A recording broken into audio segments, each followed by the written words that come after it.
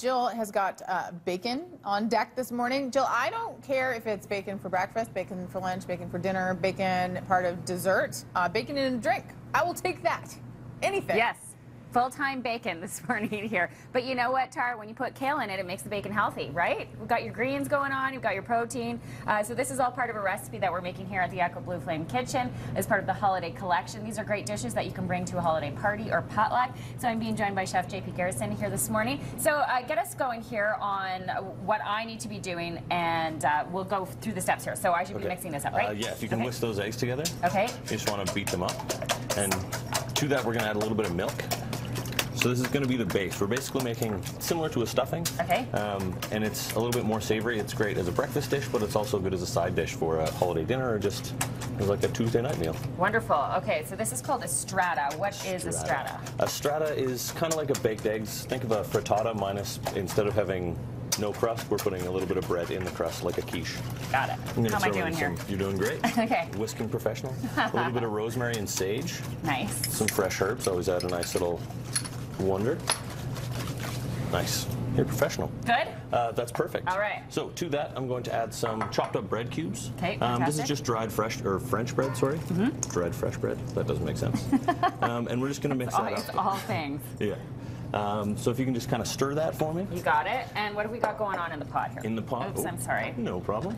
Bread shrapnel. The fresh dry bread is down. Okay. In the pot we have bacon, which keeps the world running. A little bit of kale to make the bacon healthy. And then some shallot and onion as well. Just to kind of give everything a nice base flavor.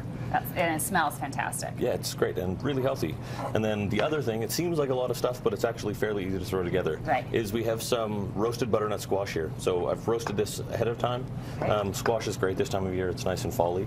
And then we're going to actually just build this similar to, say, a lasagna or something. I'm making a mess layers. here. That's okay. Cooking can be messy. Okay. That's what cleaning up is for. Okay, so we'll put the layers together. So does your layer go first? If you can put your layer in next, that would be great. So the bread is soaked up a decent amount of egg. Yep. And you can let this sit overnight. Ideally, if you let it sit overnight, it kind of all gels together really nicely. But if you do it day of, it's going to be great as well. Okay.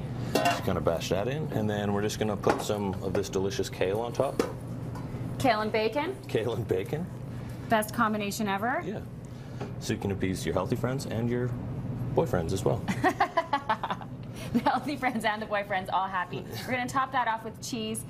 Throw it in the oven. How long does that bake for? About 35-40 minutes in the oven.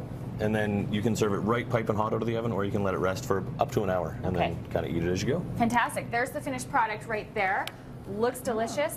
Butternut and kale strata from the holiday collection, Tara. I would say that would be a party pleaser. What do you think? Yep, pleasing the boyfriends and also, hello, the girlfriends like bacon too.